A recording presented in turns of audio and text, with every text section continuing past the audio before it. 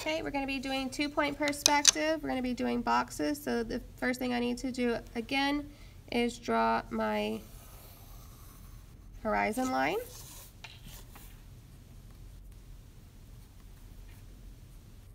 And then since this is 2-point perspective, I need 2 vanishing points. I want them spread out pretty far because I can only draw in between my 2 vanishing points. I cannot draw beyond it. It has to fall between here. So I'm going to draw a straight line, a vertical line. Okay, and that's going to be the corner of my box.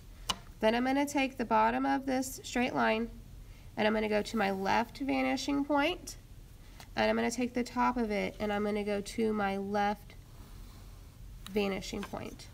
So it looks like a triangle.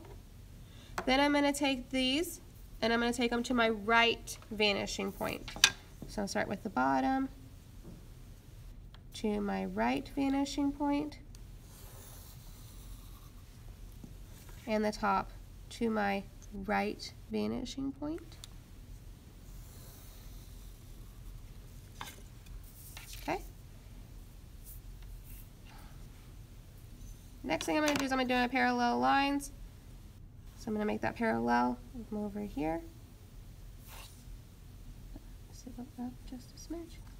Then I'm going to go over here, parallel, can make this as long as I want to. Okay. So about my starting line, and then a parallel line on the left, parallel line on the right. And this is the tricky part. I'm going to take my right parallel line, the top of it, and I'm going to take that to my left vanishing point.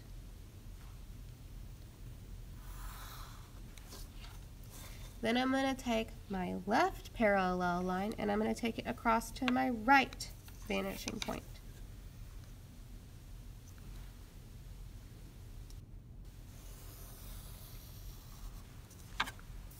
Okay, here's my box so far. It's right here is my box. Next thing I want to do is I can erase all of these lines so we can see it more clearly.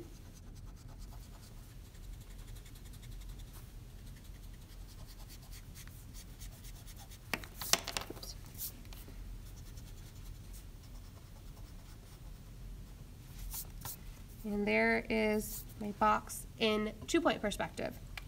Now let's go ahead and do one on the horizon line. So I'm going to start with my straight vertical line. I'm going to take the top of it to my left vanishing point and the bottom of it to my left vanishing point. Then I'm going to do the same thing to my right vanishing point. So the top to my right vanishing point and the bottom to my right vanishing point. So this one is a little bit different because this one is on the horizon line. We're not able to see either the top of the box or the bottom of the box. So I'm going to line this up with my first line, make them parallel, pull this out. For the left line, I'm going to line it up, pull this out for my right one. And since I don't see the top or the bottom, all I have left to do is erase. I can erase inside of the box so we can see that a little bit more clearly. And then I'll erase after that parallel line.